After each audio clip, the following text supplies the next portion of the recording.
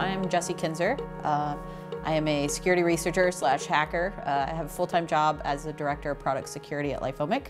So I spend my days actually running a bug bounty program through HackerOne. And then nights and weekends, I spent hacking against other companies.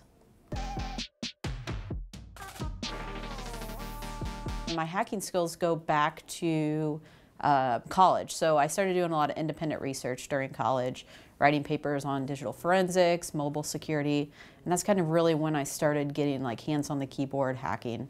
And then I took my first job. I spent 5 years working for the US intelligence community, doing a lot of really cool cyber projects. And then I rolled over into private industry, and then that's when I started working with HackerOne.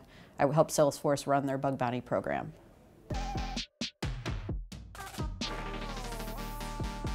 Oh, I really enjoy hacking for the challenge. It's a constant learning process. There's all these new technologies that are always being introduced, and getting to go out and hack against different companies, you get to see what they're currently working on and then try to break it for them.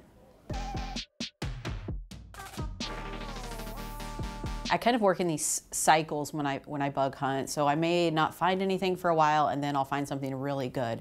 And the thrill of it just completely re-energizes you. So it gets you excited, gets you going back out there, and then I start this usual binge session to where I just go bug hunting and look for other vulnerabilities and similar targets.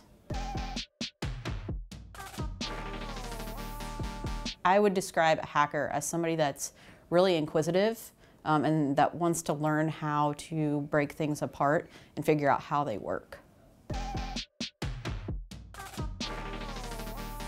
To be a part of the hacker community really means that you're willing to give back. The best part about being a hacker is that you don't know everything.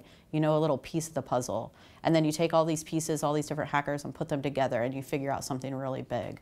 So it's really just kind of contributing back and trying to figure things out.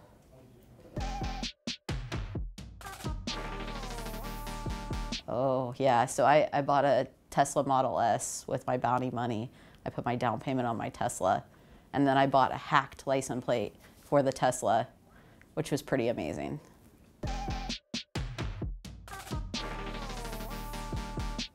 Ooh, this is a tough one. I'm a huge fan of the challenge coins.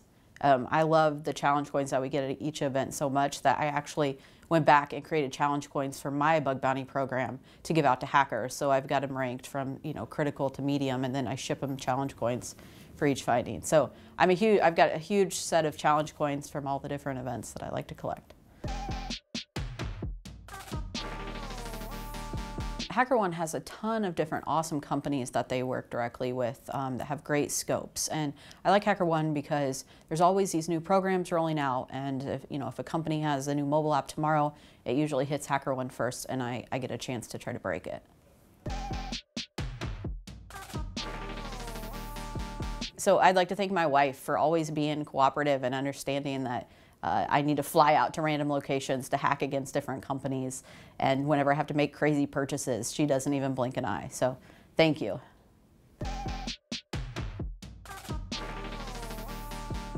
Don't be intimidated.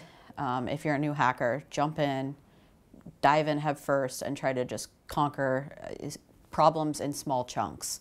So you don't need to completely come in and be an expert on day one. Break it into small chunks and learn how to do small pieces and then string stuff together, and you'll be an expert hacker within a few months probably, as long as you're willing to focus and try to conquer everything.